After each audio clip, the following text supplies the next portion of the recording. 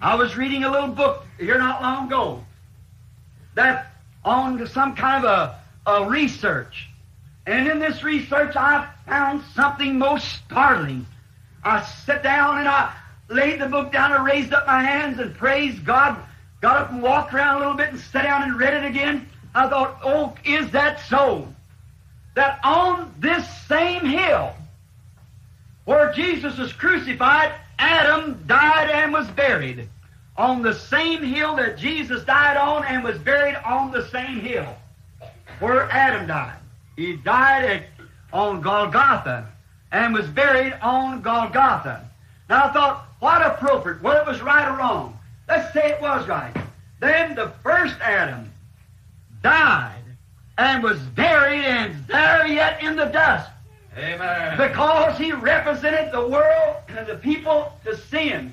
But the second Adam, being the God of heaven, Amen. when he died on Golgotha, there wasn't enough earth to hold him there. Amen. He rose on the third Amen. day and is alive forevermore. Hallelujah. But the sin problem was settled. God settled the sin problem there at Calvary. That's where the debt was paid. When this Adam, second Adam, died, he paid the debt of sin for the human race. And the world put him in a tomb and sealed him up in that tomb. And they'd do the same today. They're trying to do the same today. I don't want you to miss this. The world is trying, and will get worse all the time, to seal Christ back in a tomb again. They're trying to make him a historical God. One that walked in days and gave power to disciples to heal the sick and to cast out devils. But what did they do as soon as they thought they had got rid of him, just like Cain did when he thought he got rid of Abel? They sealed him in a tomb and put him in there. And today they're trying to keep Christ in a tomb. But oh, what an Easter morning does. An Easter morning ruined all of their theology. And when an Easter morning came for a people, a church here 1900 years later, it ruined their theology. Amen. Praise the Lord. He's not dead.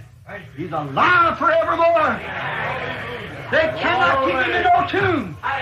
You can put him in a Methodist tomb or a Baptist tomb or a Presbyterian tomb or whatever you want to, but he raised out of that tomb and is alive today. Hallelujah. I had a Baptist tomb and you might have had a Methodist tomb. But one day Jesus rose from there, from a historical God to a living, present God, alive forevermore. Hallelujah. Something taking place on that Easter morning. It was a seal, a satisfied seal. When they took him and put him in the tomb and put a Roman seal up on top of it. But when that hour arose, when that hour come, he stayed there for a while, it's true. He stayed there for those 3 days and nights. But on that set time, which the Scripture said, Amen. hallelujah, Glory. on the time when he said, destroy this body, and on the third day I'll rise it up. Amen. And there's nothing can stop that Scripture. It's got to come to pass. Amen. Oh, hallelujah.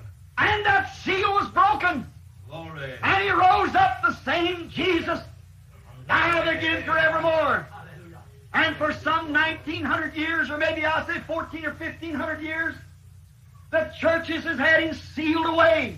But he said, it shall come to pass in the last days, saith God. There's nothing going to stop it. There will be light in the evening time. The works that I do shall you also. It shall be light in the evening time. I don't care how many seals you try to put over it, God will break every seal. He broke the seal of the tomb. He broke the seal of hell. He broke the seal of death. He broke the seal of the grave. And arose forevermore triumph over the grave, death, hell, tombs, and every man-made thing there was to show that he was God and cannot be sealed away from the people anymore. God forevermore. Nothing can hold him. The grave couldn't be dug deep enough. Hell couldn't be hot enough. Oh, nothing could hold him. He broke every seal with Easter seal that he was sealed with. And he said, the same seal that I wear, you shall wear also. And this seal that I wear, it shall do the same things when you're sealed. For he that believeth in me, the works that I do shall he do also. Even greater than this shall he do, for I go unto the Father. How do you go to keep it down? What can people do about it? You're forced to a decision to make your decision what to do about it. That's exactly right. Now, we find that no seal could hold him. He come forth. God broke the seal of the tomb, broke the seal of death, broke the seal of hell, broke the seal of the grave, and came forth triumph. What did it? That great seal that was on the inside of him.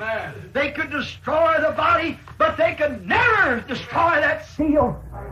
God gave the church a seal then that can never be destroyed.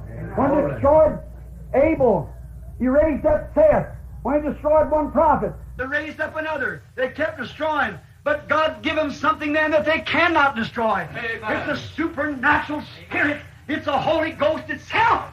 And it's infallible. And it's imperishable. It cannot be destroyed. It'll live on and on and on. And because He lives, we live with Him because we're sealed into the body of the Lord Jesus Christ.